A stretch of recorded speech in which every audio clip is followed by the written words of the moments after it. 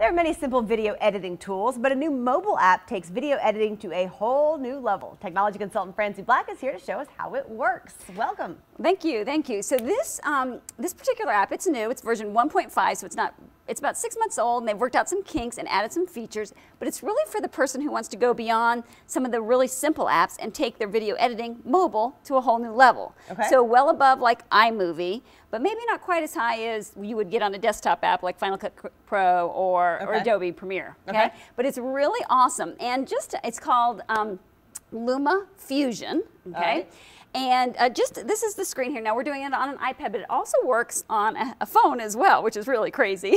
This is complicated. This does look complicated. So this is for somebody who's into movie editing. Okay.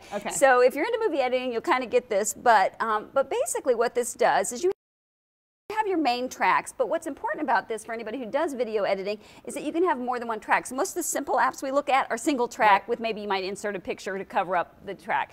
But here you can actually have 3 tracks of video, which is more of a pro tool. Right. Okay, so you can layer, and then you have your main audio track, but then you can also do voiceovers and sound effects. So you get 3 layers of sound or music. So you're getting more advanced. So that's what this is really a pro level tool beyond what you would normally see on a mobile device. So it's showing the power of both the software as well as the app, as the devices. So this is special effects that you can do. Again, pointing out just some of the high-end things that you can do. This is Kaleidoscope, and you can change and edit these. So they've taken a scene and are adding special effects, and you can control any of those special effects. Again, all via mobile, which is pretty cool. So we're going to look at 2 more quick ones. Now, can you do this? I can. Can you? Okay. Francie, she is the tech expert. And I'm guessing your kids can too, because teenagers probably are really good at this. Yeah, they love to just poke and click. And that's really about it. If you poke and click, you'll figure it out over time. But with this, you can do text layovers and things like that. Again, you can't do that in iMovie, which is a pretty cool app, but you can't do that very well. You can't do it very easily in iMovie. This has much more flexibility. And then the last one that I want to show you that you can also do is green screen. Now we know Ingrid uses green screen, so she could actually use this over there. But if our video pops up here in a second. Come on. Well, it might pop up. There it goes. But if you have the key color. Yeah, you have the key color, and you put in your background video, so you can actually do green screen key coloring on this mobile app. Wow. So this is pretty advanced mobile editing on a mobile device.